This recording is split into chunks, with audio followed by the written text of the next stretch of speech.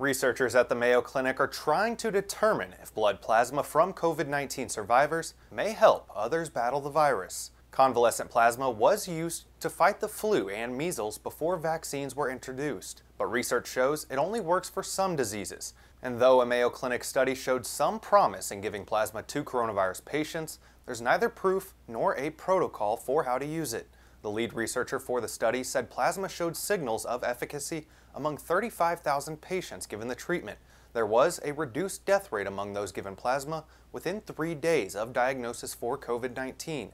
The study was part of an FDA expanded access program, which is intended to increase participation in experimental therapies that may help treat the virus. However, because the patients were treated in different hospital settings across the country, researchers couldn't conclusively credit the plasma treatments for improved patient health.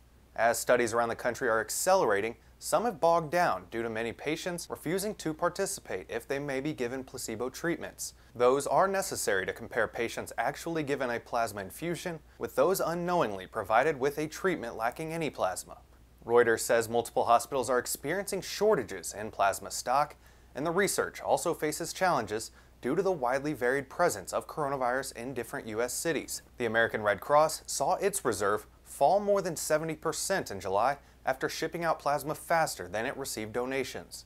On Thursday, President Trump and Dr. Anthony Fauci asked more recovered patients to donate. So if you've had the virus, if you donate, it would be a terrific thing.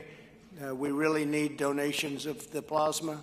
To those that have had the virus, you've gotten through it, and I guess that means you have something very special there, right, Gail?